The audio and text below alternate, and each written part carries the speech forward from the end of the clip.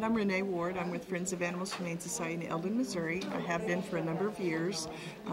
We function out of the Eldon area, the north side of the lake. But like you've seen, we work with a lot of groups. Okay, so you posted on your Facebook about this article about the... Correct. How did you find out your information? That came to me right after it happened from people that were at the clinic that saw it. But you know, I've read the reports too, and I don't know to what degree the animal's injuries were. So what I'm thinking is, you know, the level of injury, whatever that may be, an animal was neglected, because that wouldn't have happened if somebody had been watching what was going on.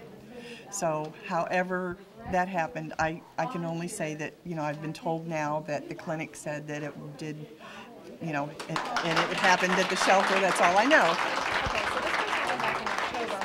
Why bring light to the situation now? We were actually in the process of trying to work out some kind of a program with the city on the shelter, and we were talking with the city about how we were going to go about that, because their policies had changed, and that affected us. So we needed to figure out a way to make it work so we could get the animals out of there. And that was one of the things we had talked about. Was that going to be addressed? We needed to make sure that didn't happen again. And we thought that was going to be solved.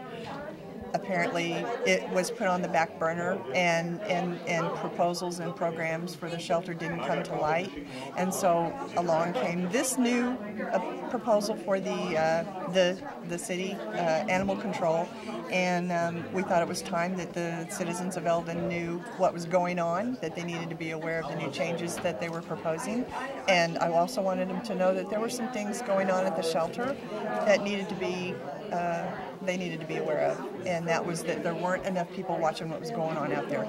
So your biggest concern, you keep saying we want to make sure that it doesn't happen again, it doesn't Correct. happen again.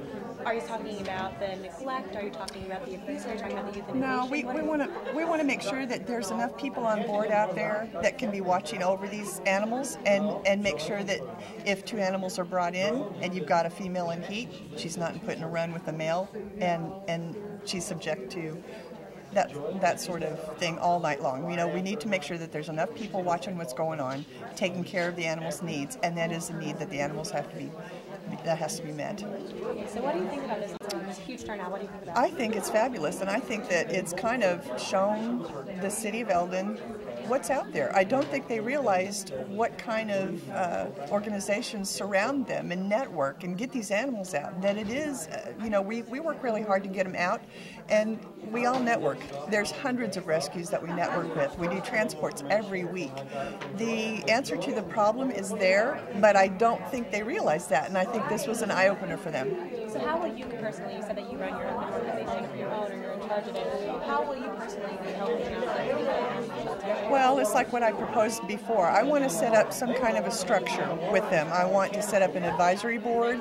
I think that people that kind of have been doing this for years will be involved in the decision making, so that, you know, we'll be able to save the money that the city needs to be saved. We can create awareness programs. We can involve the public more. We don't want to shut anybody out. So we want to be a positive force in this community, and then we'll be able to reach out to others and make it, you know, happen for the animals. So.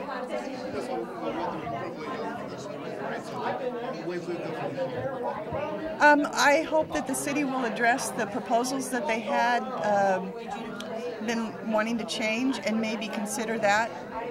Maybe they need to go in another direction with it. So you think that maybe they can use this meeting to kind of build off what they had in the proposed ordinance? Absolutely.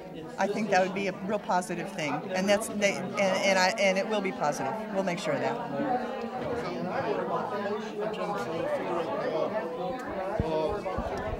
Is there true to say that now this city cares about animals? Well, I think we have a huge community full of caring people. I always have. I mean, we have a thrift shop, so we're kind of like the hub.